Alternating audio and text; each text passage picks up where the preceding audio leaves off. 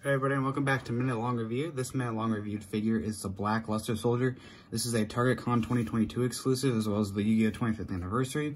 It's a really great looking figure. I picked this up about a week or two ago. I got really lucky. It was the last one in store, so the box is a little bit damaged, but the figure is so good I had to pick it up. Here's the common wave on the back. I really like this Blue Eyes Toon Dragon. I really want that one in my collection too. But yeah, let's look at it. This is a first 6-inch figure.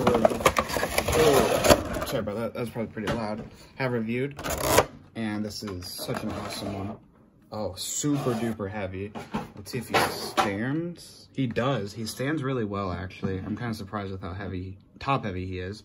And what an amazing looking figure. The sword detail and the shield and the back, everything about this is just awesome. I think all the Yu-Gi-Oh! Ones are super well done. But yeah, for this figure, I'm gonna easily give this one a 10 out of 10.